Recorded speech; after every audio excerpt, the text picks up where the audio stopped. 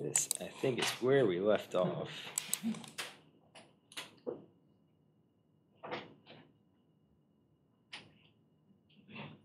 All right, we've got lab today. Downstairs, 018. You got to remember to stop by and make sure the door's unlocked. Feel free to go in if you get there early. So as long as the door is unlocked, just go in, flip the light on. I don't think lab is going to take full time. Normally, the lab's going to be free time to look at specimens, try to identify the different items on the word list. Today, we're going to you're going to be tasked with drawing one of the worm specimens, and we'll break it up. There's basically two, and we'll just kind of split it around. And this is more about an exercise of paying attention to detail and learning like how to use the microscope and whatnot.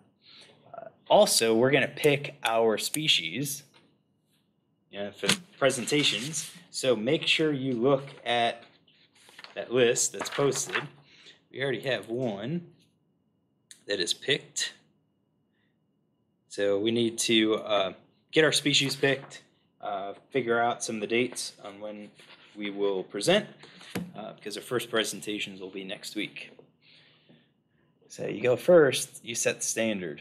That's the way it works. All right.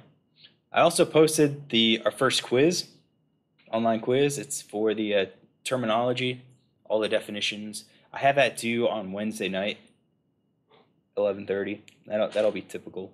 So go ahead, review the terminology. We should finish the immunology hopefully today. So then we'll start with our platyhelminths intro, and we'll start moving through these. All right. Any questions? All right. So this is where we left off. We're doing our background of the immune system. Basically, immunology lecture, a semester lecture cut down into 1.5 lectures, you can say. So we talked about immunity versus resistance, infective versus non-infective, all of that stuff. So what we're interested in is the actual immune response. All right, and we have a couple types of immunity to describe. So the first is the innate immune response, innate immunity. These are going to be mechanisms that don't depend on any prior exposure. It is basically one of our lines of defenses where the body just recognizes it as a foreign invader and takes action. All right, it recognizes it as a non-self item and then responds. And during that response, then they will build a memory response. So if they see it again, that response is going to be much quicker and more potent. All right, so the adaptive immunity is that memory response. You need that prior exposure to build it, and it's going to be very specific to the non-self material. So the innate immunity is just, it recognizes it as non-self, that's it. All right, and it responds, but it's a slow type response. Adaptive immunity, it recognizes a specific component on that foreign invader and reacts very, very strongly. We then have two incomplete immune responses, and we're gonna separate them. Premonition and concomitant immunity. The end results are basically the same, is that our infection is going to persist, and by persisting in our body, it's going to confer protection against other organisms, other foreign invaders. Premonition is the situation where our parasite that's in the host is actually harmed. All right, the immune response is effective, it's working against it, but it's just there are other mechanisms there that are allowing the parasite to persist. Because that parasite's persisting, the host is attacking that parasite, and that heightened elevation is preventing more of that same parasite from from invading the host and infecting, or in some cases, it prevents other organisms, other viruses, and other bacteria from infecting. Concomitant immunity is a situation where our parasite is unharmed. All right? No matter what the host immune system does, what we throw at it, parasite isn't hurt at all. All right, they can still persist, but that host response is usually going to be protective in other ways, meaning it's going to prevent reinfection by perhaps the same parasite and also prevent some other bacteria and viruses from taking hold. We will see both of these terms, and that really the key difference is that parasite that's inside the host, is that harmed or not? Is it harmed or not? All right. So let's talk about the innate defense mechanisms. We're going to break it down and talk about the innate and the adaptive responses. So the innate defense mechanisms are those that you don't need the prior exposures, and we've got several different innate responses. So hopefully one you can think about is just the unbroken surface of organisms. That's our skin and stuff. That provides a defense, keeps things out. Right? Bacteria, they're not going to burrow through our skin. So that's first type of innate defense mechanism. Those surfaces that are soft usually have a mucus layer. And that mucus layer can kind of provide a space or a slight barrier to a foreign invader. That can also act as an innate defense mechanism. Not only that, but the mucus layer could have other compounds in them that are antimicrobial, anti-parasital, all right, what do you think? Anti-parasital, that sounds right. Yeah. Pronunciations. So some of those items in the mucus are also in the mucin layer, the GI tract. All right, I say it acts as a force shield. Again, kind of keeps some of our protozoan parasites from getting to the surface of the cell where they might attach and penetrate into the shell and into those cells. And then you have antimicrobial molecules. All right, these are pattern recognition receptors. You can have pathogen-associated molecular patterns. You can also have the complement cascades. All right, these are all innate immune responses. They recognize things as being foreign, and then once they're recognized as foreign, then our immune system responds. So the pattern recognition receptors, PRRs, they can be attached to the cells, or they can be secreted so that they then tag the invaders. Toll-like receptors are classic examples of these. And same thing with pattern-associated molecular patterns. These are things that are on the surface of our molecules. Oftentimes you hear it in terms of bacterial, having these things that our body recognizes as saying, hey, these aren't right, let's respond. It's these things that the initial parasite infection turns on, or at least that's how they initially get recognized. Complement cascade is also important. So what does a complement cascade do? I mean, we say it attacks foreign membranes. What do they do? Who said immunology by chance? Yeah? Remember what they do? Well, from what I remember is like, I can't really think of the words, but I know working together to, I know it's something to do with working together to attack something. Attack our foreign membranes. Yes, that. So what the complement cascade usually does, it attacks foreign membranes and then tries to poke holes in them. All right? And this can be an effective defense mechanism. It's effective against our parasites, which is why some of our parasites that we'll discuss, they secrete compounds that inhibit this complement cascade. They try to prevent it from taking hold long enough to where they get to the stage where that cascade is no longer effective. So those are antimicrobial molecules, and then you have to consider all the other things. We say chemical defenses, so pH of the stomach is protective. You have hydrolytic enzymes in the stomach that's protective. We've got IgA, you've got lysozymes, and so forth. All of these things that can break down foreign invaders. This is all innate defense mechanisms. All right, so once this innate defense mechanism takes hold, basically this part takes on, then what's going to happen is that we have our cellular defenses. Right? Our macrophages respond.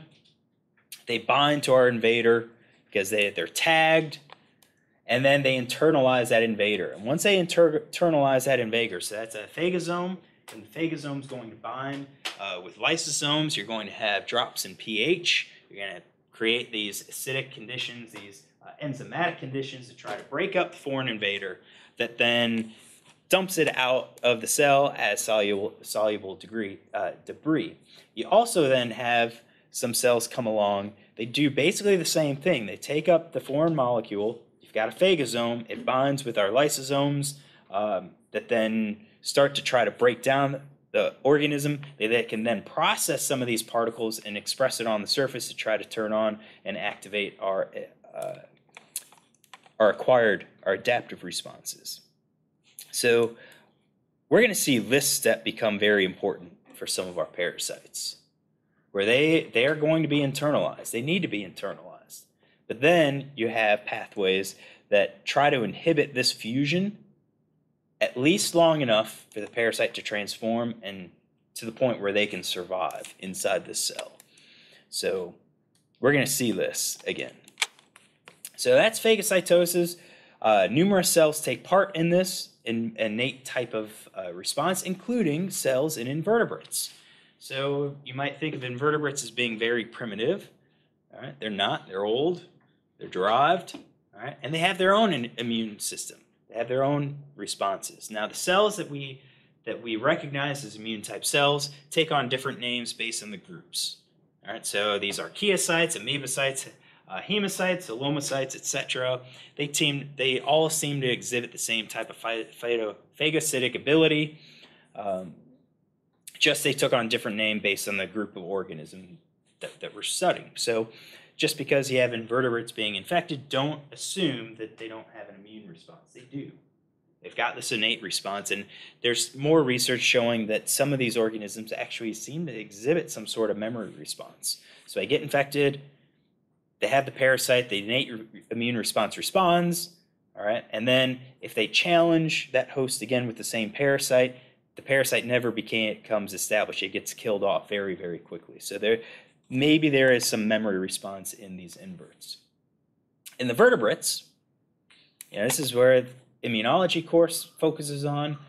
We've got a host of cells that act as phagocytizers. So we've got our monocytes. All right. These monocytes are part of the reticuloendothelial system, RE system. They're usually some of our first responders. The ones that we're going to talk about are macrophages primarily. They're one of the common ones, common first responders. Find those in the lymph nodes. They get called in different parts of the body when we have the invaders. But we also have Kupffer cells. These are in the liver.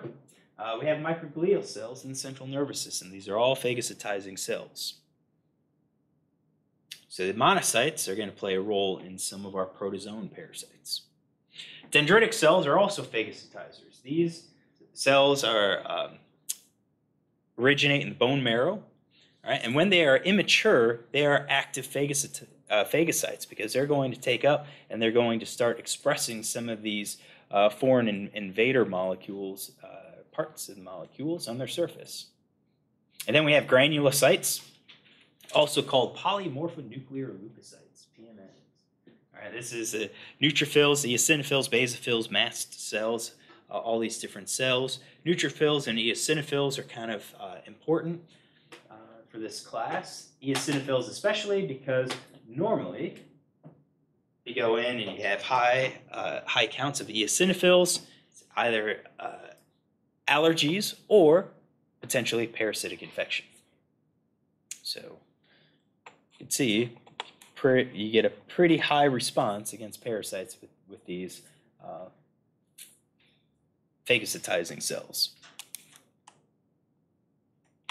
What about the adaptive immune response? Well, we need the memory response. So basic idea is that you have this antigen, this AG, is what we'll use for antigen. All right, that gets into the body recognizes it, or the body forms a response against it. That's our innate response. And then it forms a memory against that specific antigen. how does it have that memory? Well, we basically develop antibodies against that specific part of the antigen. So the antibodies are immunoglobulins. They're on the surface of B cells, or they can be secreted by plasma cells. And plasma cells are derived from B cells. All right, so these antibodies circulate around the body. When they find that specific antigen, they will bind to it.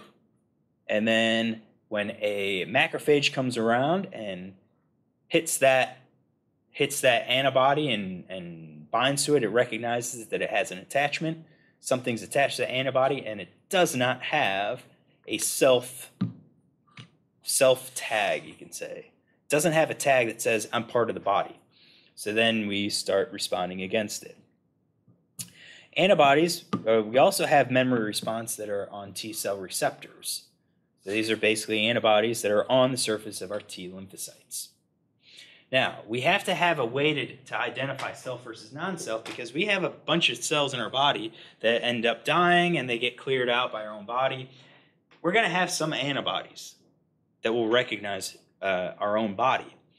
So how does these first responders know that it's us and not a foreign invader? Well, this is where the major histocompatibility complexes come in.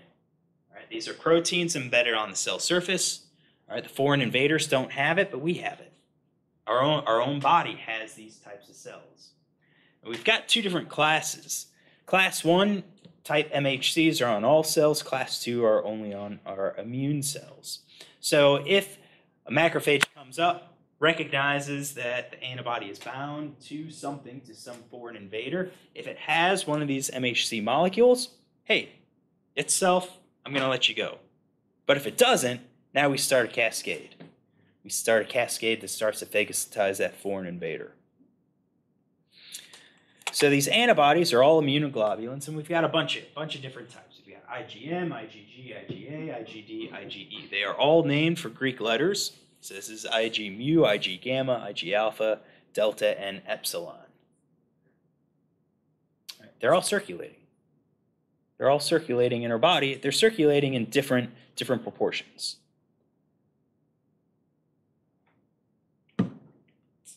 IgG is a prominent player, but so is IgM and IgA.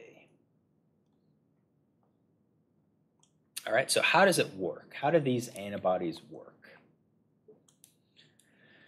They've got different functions. They've got a couple different ways in which they're going to work to eliminate our foreign invader. So one is opsonization. All right, and this is the tagging. The antibody tags a foreign invader, recognizes it, and then once it gets tagged, then our macrophages are going to respond, recognize that it's tagged, and start to try to phagocytize it.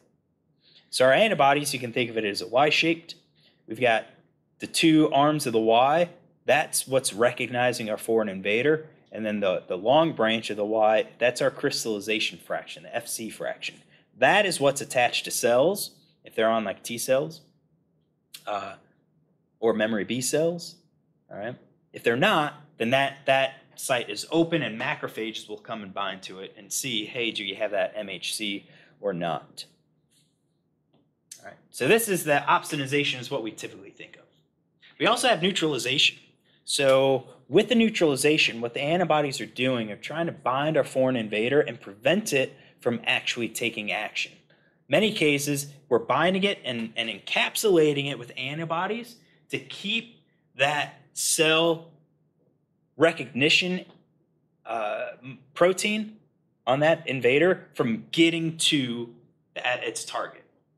All right, so probably here with COVID, you talk about these neutralizing antibodies. What they would do is go around that virus and keep the virus from actually contacting our cell membrane. If you keep it from contacting the cell membrane, you can't have the binding, you can't have the internalization. That's our neutralization. You've got IgG and IgM can work as neutralizing antibodies. Normally, they work on bacterial toxins. And if you prevent the toxins from binding to their target, you prevent the toxins from actually getting people sick. IgAs are in digestive and respiratory secretions. They also try to neutralize toxins. And then we've got just all of them tend to or can act to envelope viruses and thus prevent them from binding to the cells.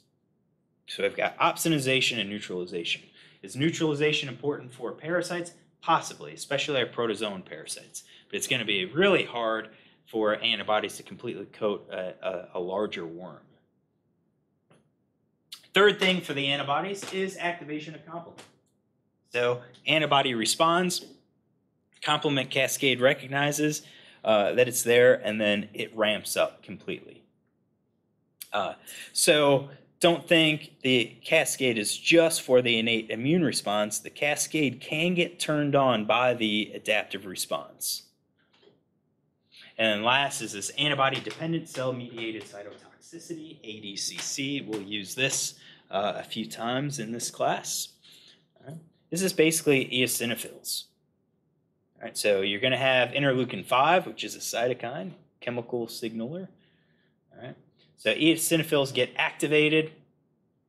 You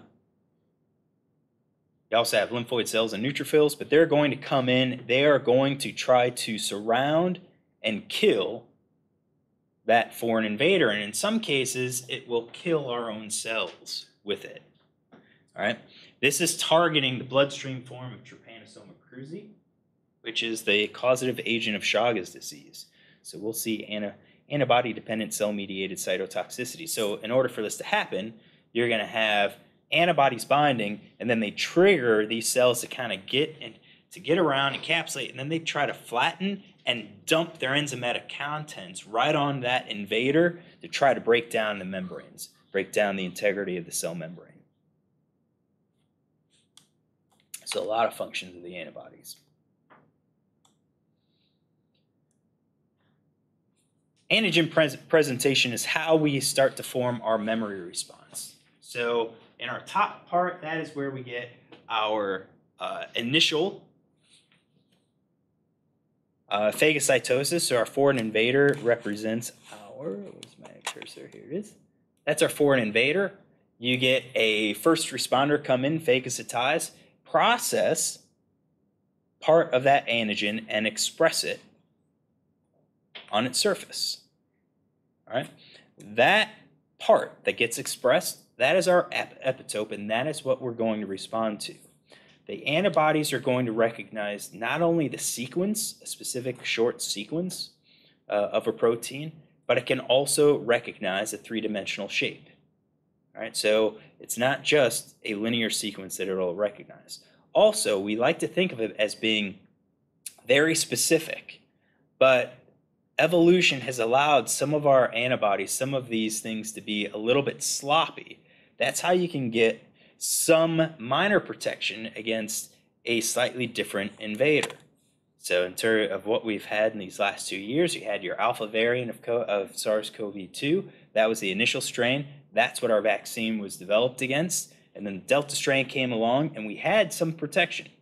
That was from some of the sloppiness of our system.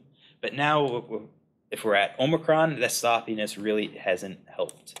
But we present our cells, goes to the B cells, which then forms our memory response. So once we get our memory response, now you're going to produce your plasma cells and additional memory B cells. So once you get a memory B cell, then it's going to recognize that invader, and then it just ramps up and starts exponentially replicating and producing more antibodies to fight this invader. So you've got like a two-step process. First, we have to see that invader, and we have to form a memory response to it. And then once we have that invader and we recognize it again, we'll have this amplification process.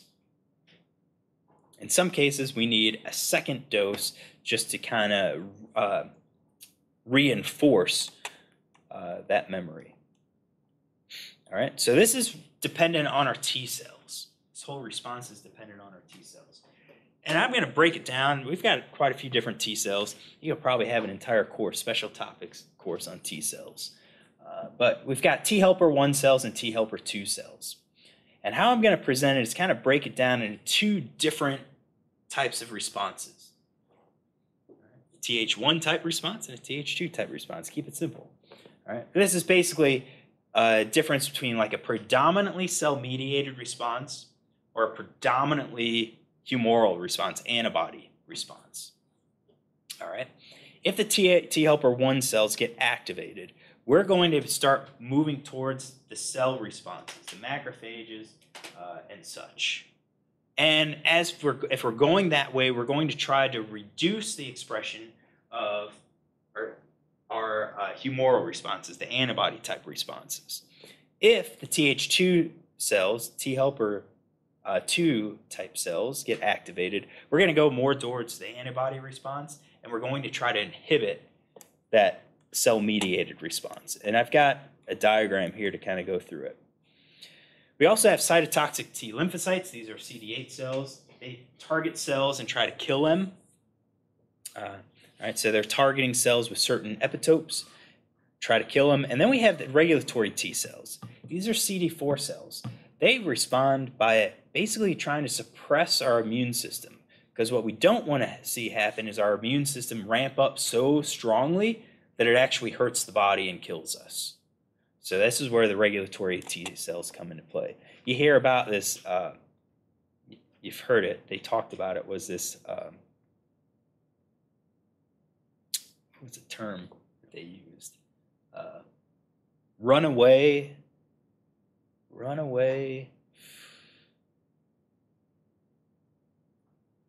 I'm sure I'll remember it again.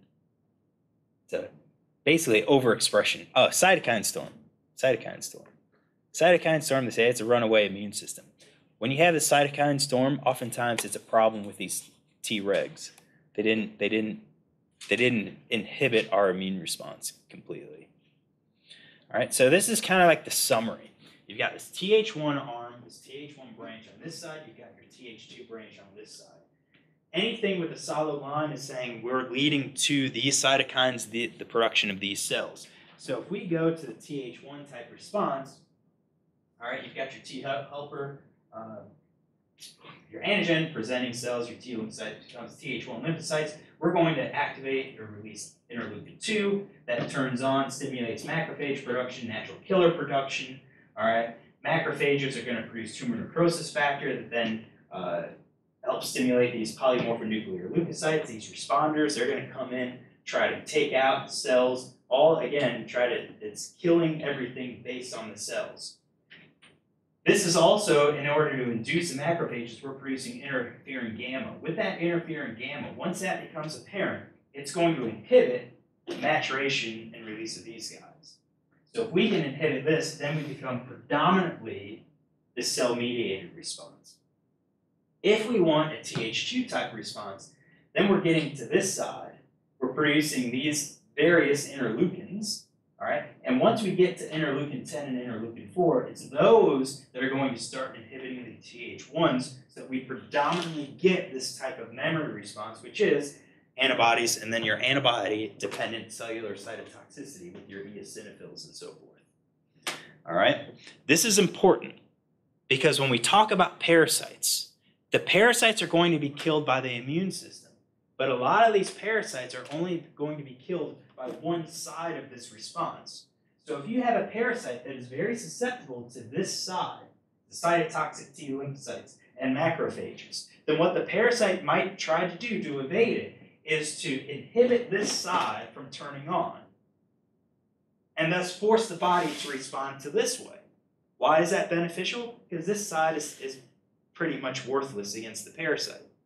Likewise, if you have a parasite that can get killed by these antibody-dependent cellular cytotoxicity responses and by the antibodies, all right, it's going to want to try to inhibit this side from coming on, which means we're going to turn on this side of the pathway.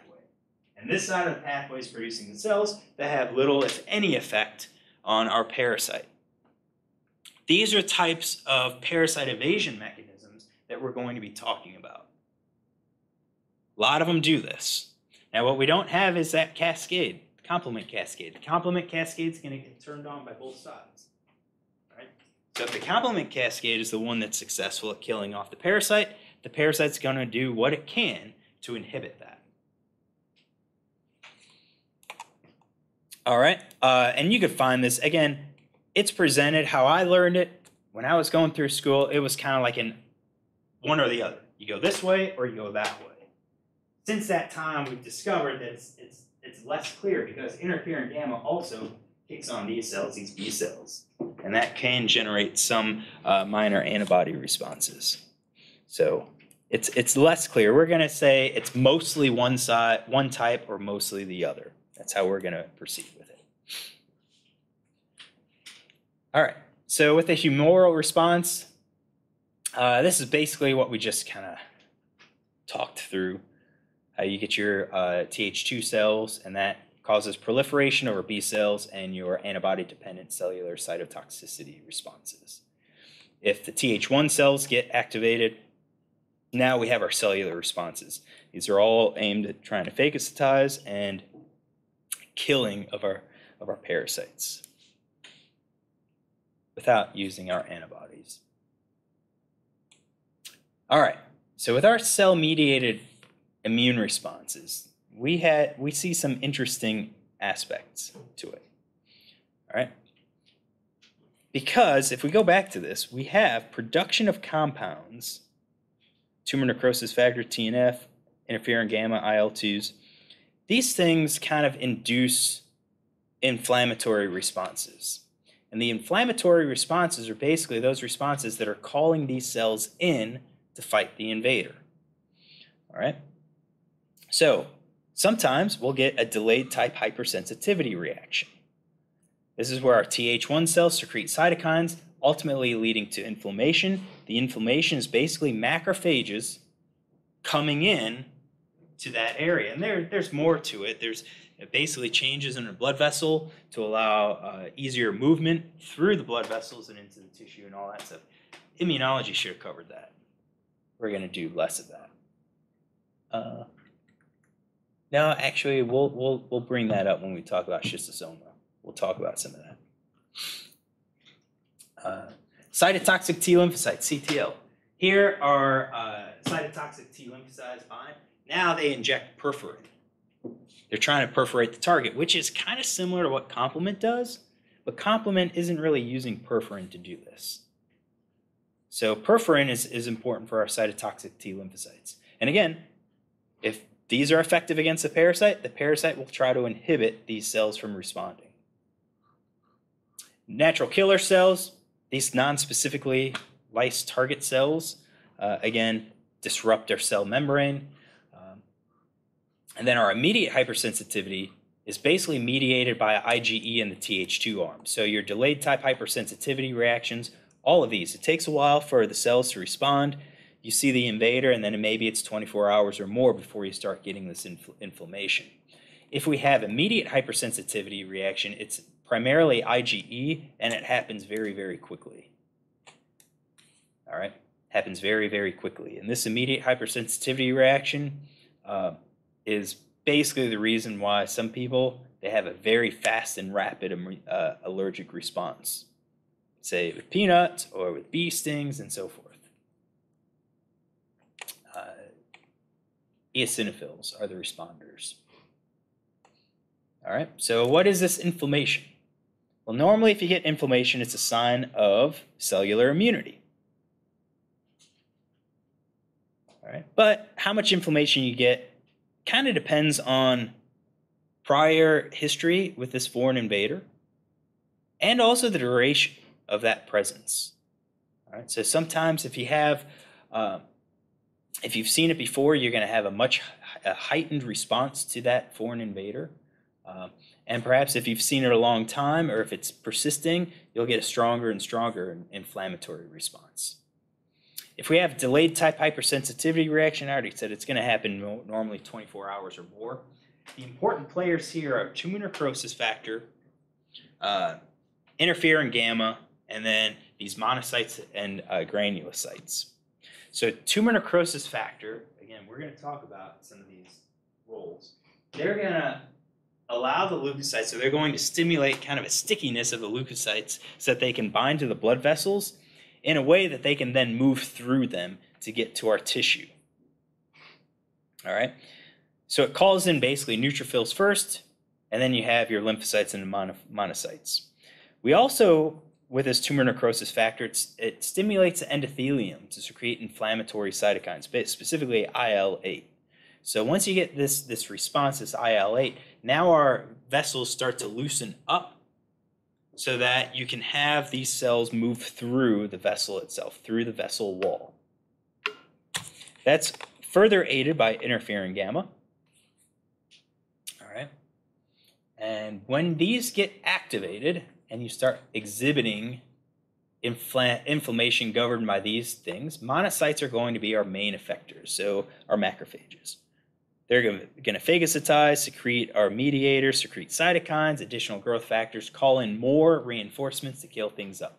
In some cases, our foreign invader is bigger than the macrophages. So they can't eat the macrophage. They can't eat the invader. So what happens? Well, then what these cells will try to do is encapsulate the foreign invader. If you can encapsulate it, then you can prevent that foreign invader and the substances released by that invader from getting to the rest of the body. All right? And when you get this encapsulation, you form what's called a granuloma, which is essentially a nodule of inflammatory tissue. This is important for our eggs, schistosoma eggs, to get not only through the blood vessels, but also to be moved through tissue into the lumen of the gut or the bladder.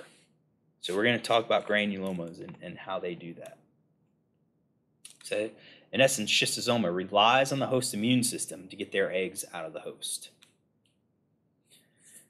Occasionally, though, you get nailed and you exhibit this immediate hypersensitivity response. This is going to be less than normally within hours. Within hours. All right. Key thing here is that the mast cells become degranulated. So they dump a bunch of inflammatory compounds.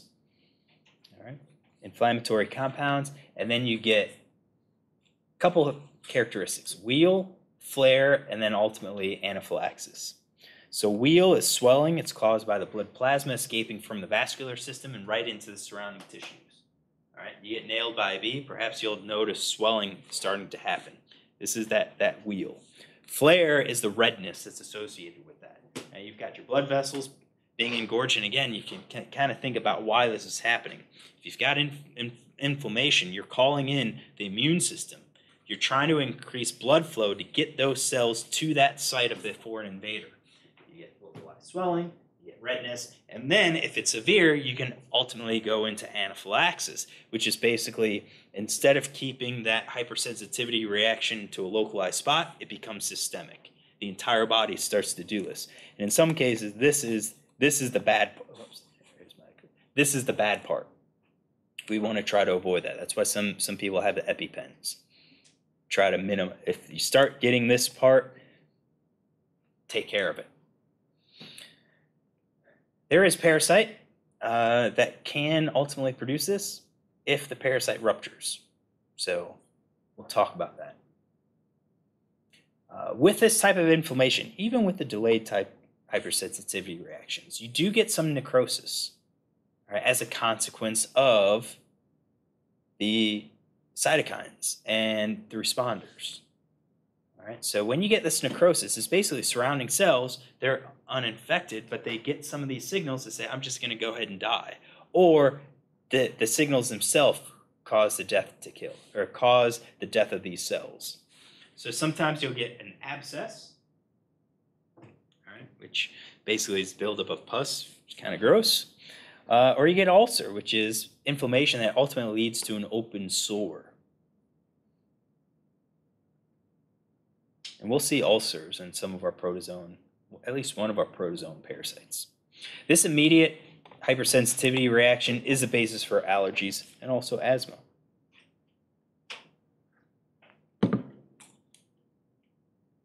All right, so this was a crash course through immunology. Hopefully we've covered all the terms that we need.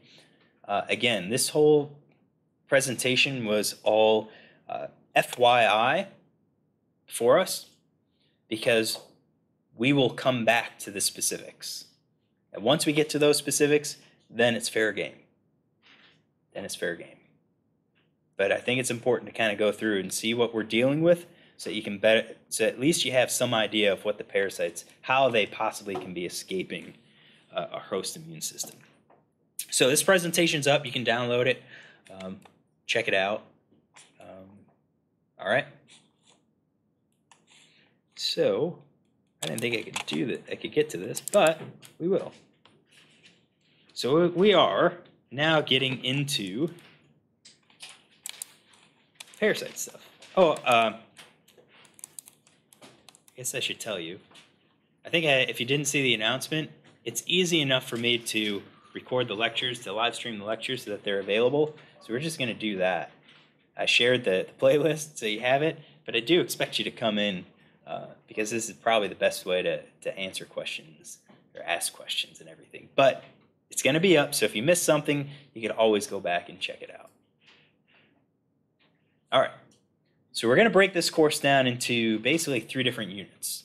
All right, unit 1 is the platyhelminths, phylum Platyhelminthes. All right, this is unusual because a lot of people start at like the protozoans, then they work forward to the more metazoan parasites, or to more larger multicellular organisms, I should say. But we're doing it different because we have some honor students that need to do projects, and the most likely parasites that we will encounter will be the Platyhelminthes and the nematodes. So we're going to start with the Platyhelminthes first. So general information. Ooh, hold on. I didn't print out those handouts. Who would like a printout? Well, hold on, let's see here. 1, 2, 11. Okay. I'll have about 15 or so. I'll bring them in because we only have like 5 minutes or so. Bless you. We only have about 5 minutes or so. So, general information for the platyhelminths. Platyhelminthes quite literally means flatworms. Platy flat. Who's in stats class? Elijah was in stats class, right? What was the term of that non-normal distribution that's real flat shouldered? Remember that? Platycurtic. Yeah. Yeah, right? Platy. Again, platy, name comes up. We've got about 30,000 species, all right, in this group, and most of them are obligate parasites, although we do have some platyhelminths that are free-living, and you've probably seen these. These are the turbularians, all right? The free-living flatworms, the turbularians. General morphology is that they are dorsal ventrally flattened, hence their name. All right, so you look at them, all right? You got the organism, divide them in half, so you've got a mirror image, and then you just compress them. They're dorsal ventrally flattened. Ventral side on the front, ventral side on the back. There's no segmentation in these worms, all right? And this is different. This is different than what we normally see. And I point this out because the cestodes, the tapeworms, look like they might be segmented. They've got individual sections called proglottids. But actually, cestodes are more modular. They're not segmented. They don't exhibit true segmentation or even pseudo-segmentation. They're modular, where each proglottid itself contains a complete set of reproductive structures and organs. And that's different from segmentation. All right, so these organisms are dorsal ventrally flattened, and they are bilaterally symmetric. So draw a line here, basically mirror images. Now that is just for the exterior surfaces. All right, so our internal structures, maybe they're bilaterally symmetric, but oftentimes they're not. I mean, you don't see, normally you don't see more than one ovary in an organism. And if the ovary is not down that midline, then you don't have a mirror image of that reproductive structure. So these organisms are acoelomate. What does that mean? It's they lack a coelom. All right, so they lack that body cavity. Instead, the inner space is filled with parenchyma. Parenchyma is a spongy mass of vacuolated mesenchymal cells filling the spaces between viscera, muscles, or epithelia. In essence, this is loose connective tissue. But it's important because we don't have a body cavity. We don't have a coelom. We will have some parasites that do, but not these guys.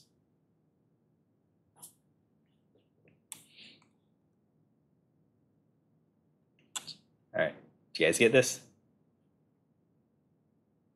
I think we'll just stop here. My clock says 10:48. I left my watch at home. I can't believe it. This watch says 10:48.